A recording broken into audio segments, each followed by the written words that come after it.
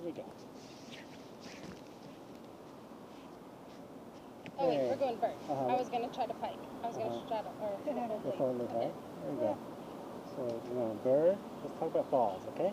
So I'm walking out. I'm asking her to wrap her feet. Will you wrap your feet, please? So wrap. And then as I'm pushing off over here. Wow, that's probably the best. Okay, let's see you there when you're up. Okay. Oh fuck!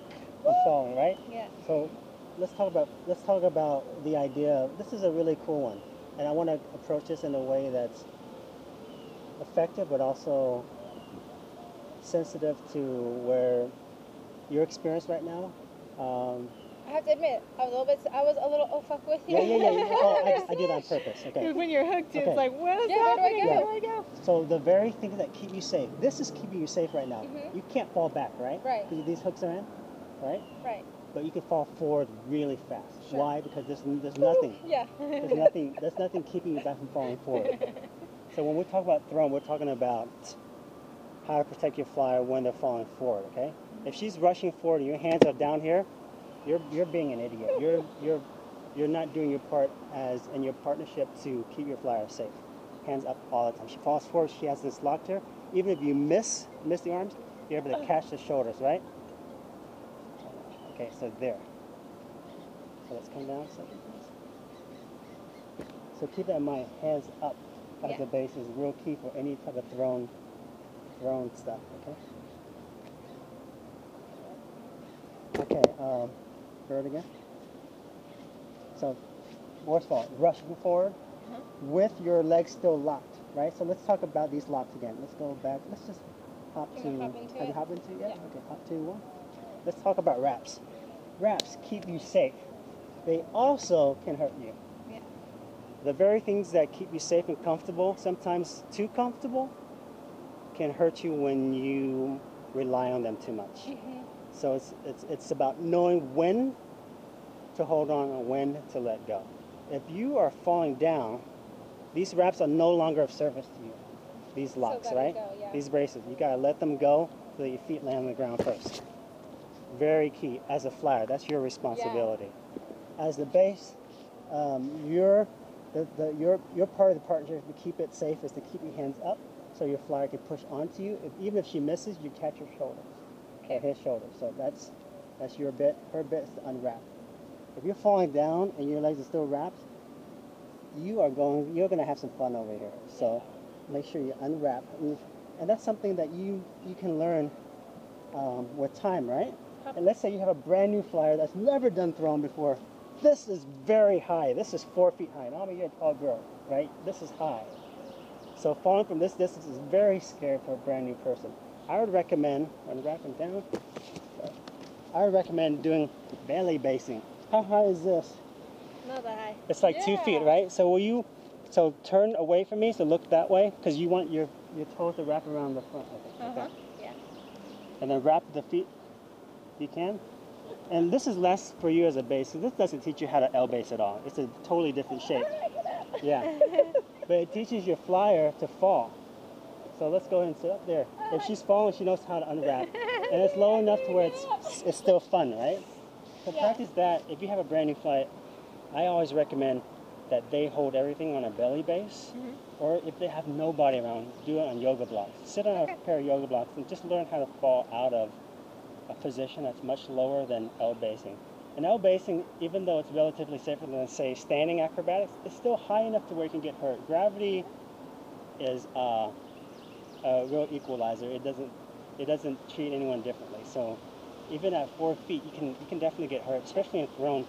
There was one time, I think, in the community, someone got their teeth knocked out. I was just about to say that. That was one of the first things that I heard honestly about in the think acro community. they didn't say what it was, but I honestly believe it's thrown, because I myself have done thrown, hopping into it, fell out of it, and knocked my face right into my bassist knee.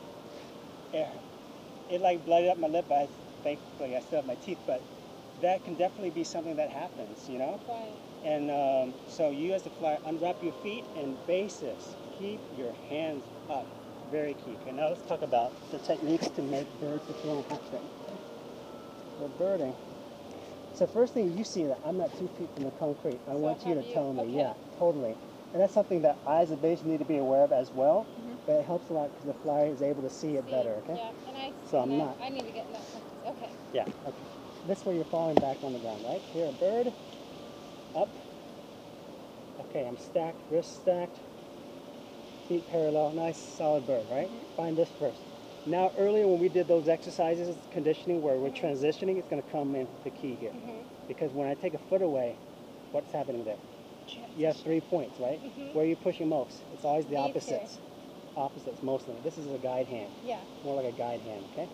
So whenever you're transitioning, whenever a foot is taken away, it's going to pour weight on the same side of the arm. Okay. So opposites always. That's your point of balance, right? Got it. You don't need to take it all the way away. Just walk it, right? Bird, just walk it out first. You still have 4 points of contact, okay? You don't need to actually take it away. From here, remember point B is thrown. The feet don't go here. They're going to go underneath the leg, like that. Swivel it. She's pushing a lot on this hand and on that hip there, right? Once she's there, when she's wrapping, once she wraps, it's solid. That's half the battle. Yeah. Once she's wrapped, she has 4 points of contact again. She's pushing off of that shin there, really locking in. When I start sliding this foot off here, all the weight pours into the hands again. Walk the feet over. Once she's wrapped, she's solid. This is the hard part. Getting up is hard here. Yeah. When you're brand new, it's hard. For the base, what you can do is give her a micro bend. The more you can bend on the knees, the easier it is, because when you're bending in the knee, that's a real key principle of how I base. Whenever you bend the knee, you're meeting the length of your leg to where the length of your arms are, right? And it helps your flyer get upright easier because she's pushing off. So a little micro bend, pushing off. Another thing I do is use the tippy toes of my fingers and push off the hands, tip, tip, tip. Engage my core, come up, and then once she's up, lock the legs up. She's locked out, right? And I noticed something as a flyer that I never noticed before, because the very first time I did do this, I was like, I can't get up from here, there's no way. Yeah. But I rolled my spine. You know how when we were doing, like, I guess, in yoga where you fold in half and then you roll back up and you roll your spine? Yeah. I did it going into, like, so pushing my pelvic forward and then rolling up really helped just now. And I don't even know why I did that, I just did. Yeah. But nobody ever told me to do that, and I thought it was just impossible when I first started doing this, to get up here. How am I supposed to do this? This is impossible. So how would you communicate that to a brand new flyer? What does that mean to roll the hips up to right here? What does it mean? So here we are. So I guess do a pelvic thrust, best, and then like chink your spine up, like roll one step, one spinal vertebrae on top of the other. Interesting. Starting from the bottom, working up to bring it up. Okay. And then me as the base, what am I doing? Whenever you see me base, no, once you're done here, once you're enthroned, when you see me do this, what do you tell me to do? Put your hands up. Wait, what do you put my hands up, yes! Yes. Give me your hands. Yes, always. If you see and when you're enthroned, you don't see your base keeping the hands up, ask them, hey, will you put your hands up? It'll make me feel a lot safer. Yeah. They're like, really? Okay, I'll keep my hands up. Like that? Yeah. Why? Because boom, you can fall fast, right? Put those hands up, and if you're falling, unwrap those feet. All right, let's go.